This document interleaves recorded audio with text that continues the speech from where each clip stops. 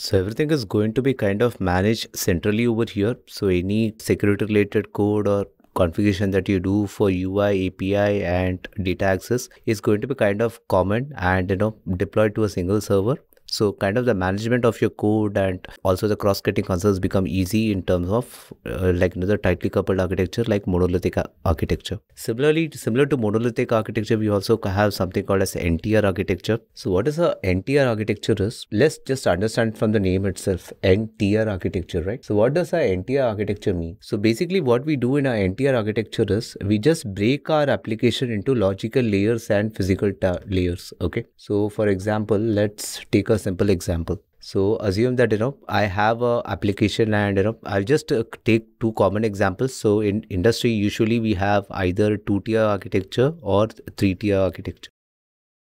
So if you take a 2-tier architecture, normally what happens is you have this UI or the front end part of the web application part of your code, okay? So that is one module, and there will be a server module or the API module which is kind of going to handle all your business logic and other transformation and server related aspects. Both of these is going to be kind of bundled together in a server, and there will be another layer which is the database layer which will be kind of talking to this application. So both of these would be kind of deployed to server as a single module, and your database would be sitting in a different server, and both of these are going to talk to each other. Why this is also a monolithic application? As you can see, we are tightly bundling the UI and API together along with the database, right? So this is kind of a 2-tier architecture which is part of a entire architecture setup, right?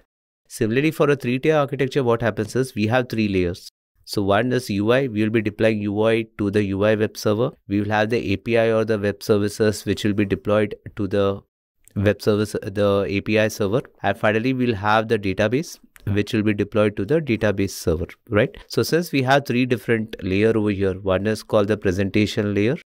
The second is called the application layer. The third is called the data layer, right? So if you just go back and summarize what we learned earlier, how the application works. So we said, right, an application will have a UI, it will have a API or the web services, and also it will have database. So this 3-tier just tries to logically split our application to these 3 logical layers, okay? So and similarly, you can also have other tier architecture as well. So if you want, based on your setup, if you think that, no, I need a 4-tier architecture where maybe I will also split this application into 2 parts. One could be my core app, and the second could be any third-party integration, so on and so forth. So all these are kind of various approaches on how you can tackle NTR architecture. So again, in the NTR architecture, in terms of management of your code, it becomes slightly difficult because you have now multiple layers of the code to manage. But however, in the long term, in terms of management of your code or maintenance of your code, this becomes easy because you kind of now have separate layers operating from separate servers. So kind of the maintenance of the code becomes easy down the line. So the next architecture which we are going to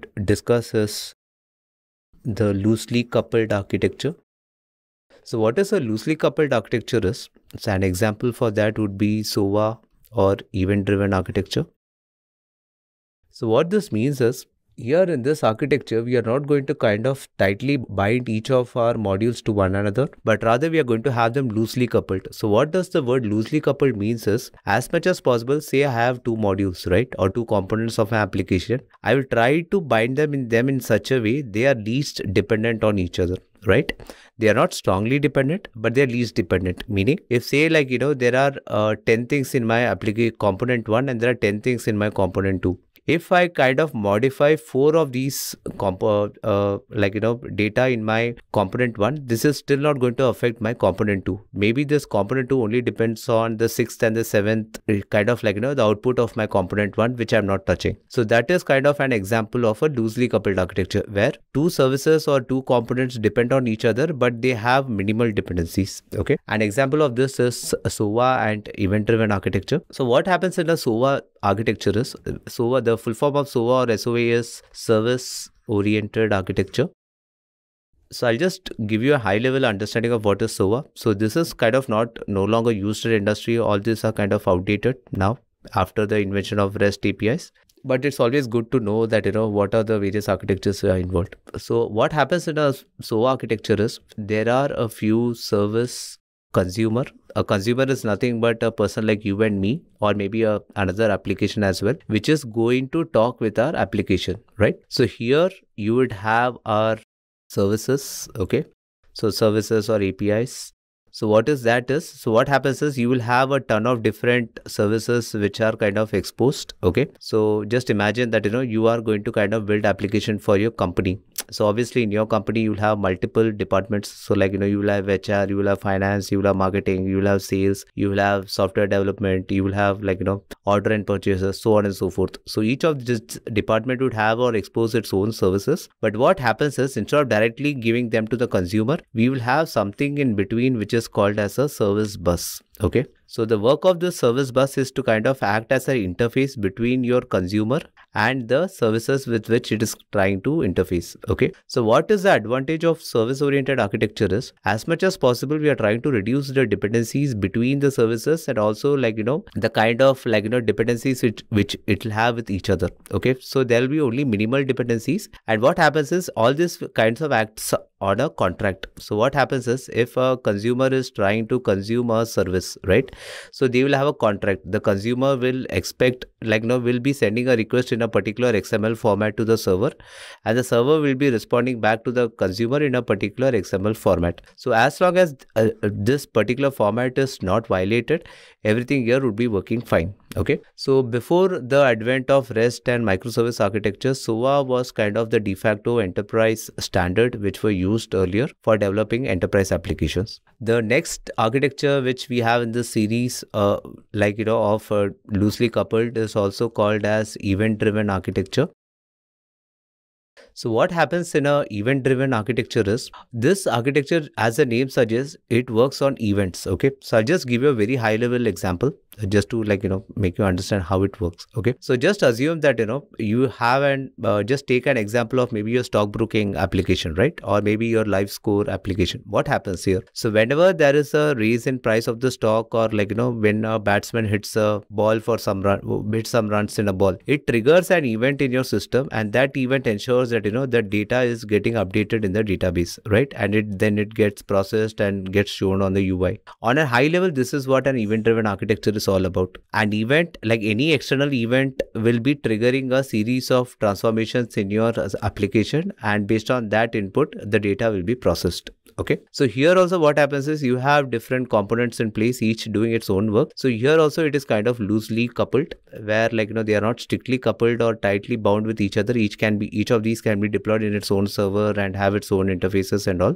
But they all are expected to interact following certain standards, and that is why it is called as loosely coupled. Okay. The last architecture which we are going to discuss is decoupled. Okay. This is not really a strict term, because sometimes decoupled and loosely coupled are kind of interchangeably used. Okay.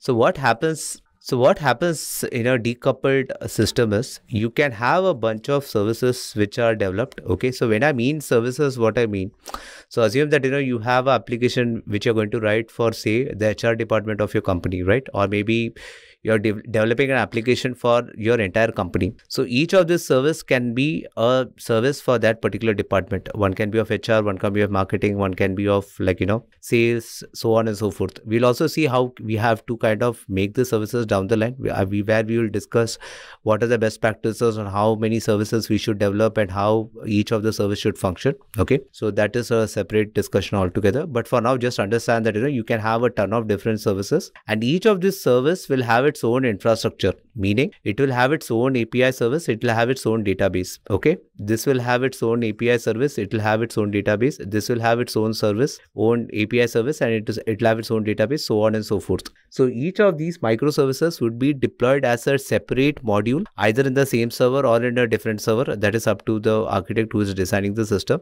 But the logic is, each of these services would be independent of each other. Okay. Even their databases are separate. So in this case, what happens is, even if if there's a change in one of the service, the rest of the services will not be affected. And similarly, if we have to upgrade one of these services, say tomorrow in the HR department, there's a major change and we want to kind of add new functionality. This can be done independently and this can be deployed independently of other services. Whereas if you take the case of Monolithic, what happens is all the three codes are kind of tightly bound to each other. Even if you have to update a small part of one part of the application, the entire application has to be redeployed and updated and all that stuff. But whereas over here, even one single part of the service can also be updated and independently deployed. So that is the beauty of decoupled architecture. And the prime example for this is microservice architecture, okay, which is the focus of our course. So quickly, just to summarize, like what we have learned so far, we saw that we have tightly bound tightly coupled architecture, we have loosely coupled architecture, and we have decoupled architecture, right? And we also saw that in tightly coupled we saw what is a monolithic architecture, what is a NTR architecture.